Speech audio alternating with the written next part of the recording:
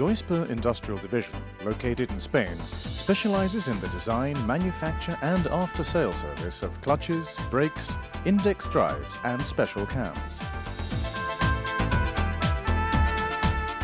To ensure quality and to develop future products, Goizper has invested in the creation of the Olaca Research and Development Center.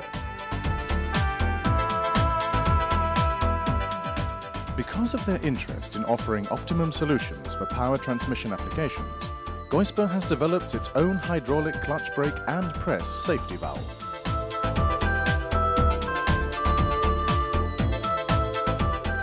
The Goizper hydraulic double piston clutch brake combined with the press safety valve developed by Goizper's engineers avoids abrupt engagement of the clutch and brake cycle in the press.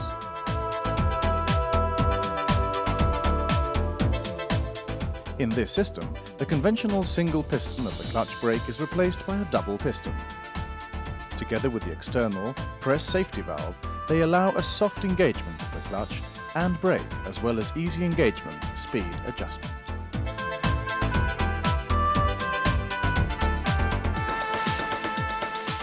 We would like to explain the three main operations of the clutch brake and valve.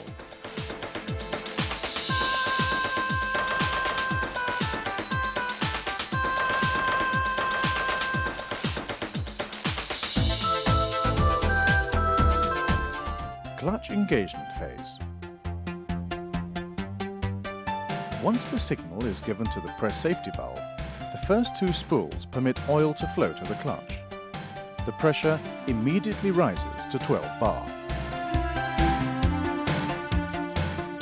At this point, fluid pressure on the small cylinder overcomes the resistance of the opposing springs and the small piston travels until it reaches the limit of the bolt head. The large piston remains in contact with the brake side discs.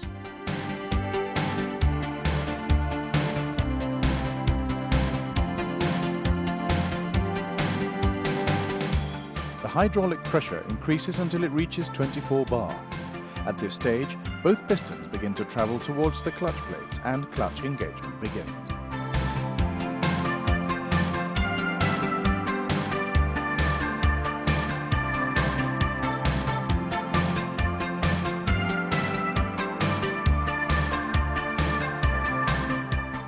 The hydraulic pressure continues to rise to 36 bar. At this stage, the first spool closes the main passageway, diverting the fluid into the exhaust passageway.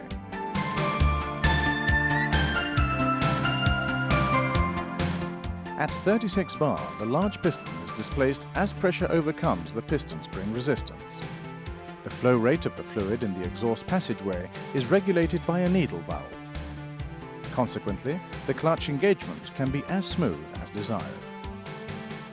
Once the main piston has reached the end of its travel, the pressure increases to 60 bar and the clutch engagement is at maximum torque.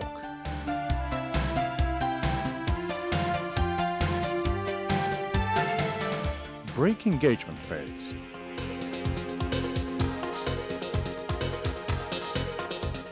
For smooth braking, it is necessary to activate the brake spool in the valve. When the brake signal is given, the main spools of the press safety valve are closed. The clutch brake fluid is directed to the tank and the braking phase begins.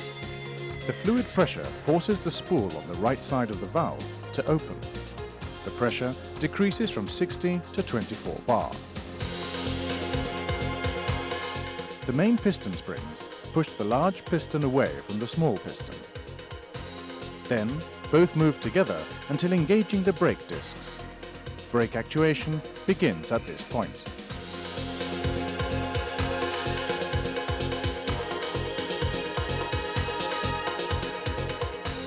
Hydraulic pressure continues to decrease from 24 to 12 bar. At this point, the spring forces of the exhaust spool overcome the remaining hydraulic pressure and divert the remaining fluid through the metered exhaust passageway. At 12 bar, the small piston begins to move toward the large piston.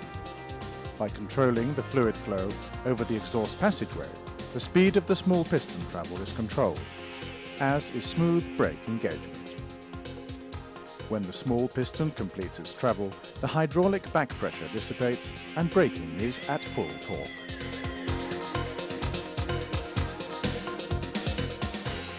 Emergency braking. If for any reason the emergency stop order is given, the emergency stop spool is open. The hydraulic fluid is connected directly to the tank and braking occurs immediately.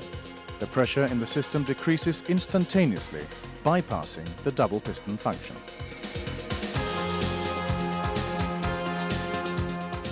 We would like to explain the most important features and benefit of the Goizper hydraulic clutch brake.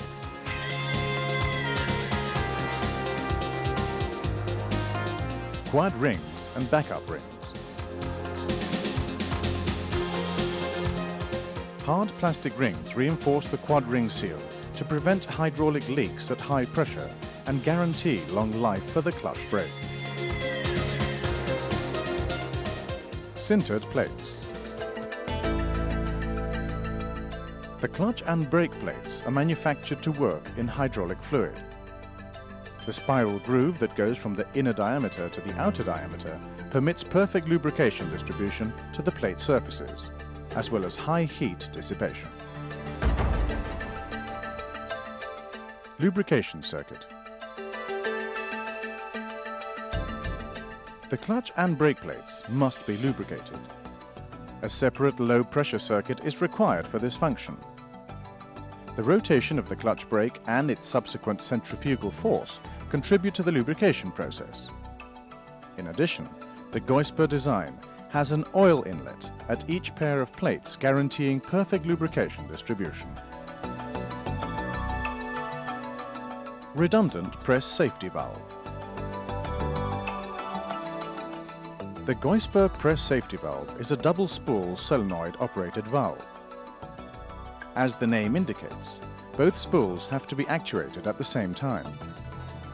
If one of the spools is closed, the valve will not open. Before starting a new cycle, it has to be verified that both spools are in their initial position and any trouble has been cleared.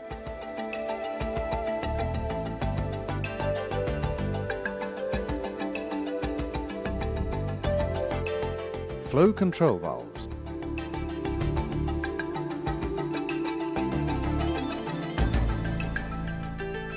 The smoothness of the clutch and brake response can be adjusted independently through the press safety valve depending on stroke and response time desired. Manually operated needle valves are integral to the valve body and control fluid flow. These are normally adjusted only during press setup.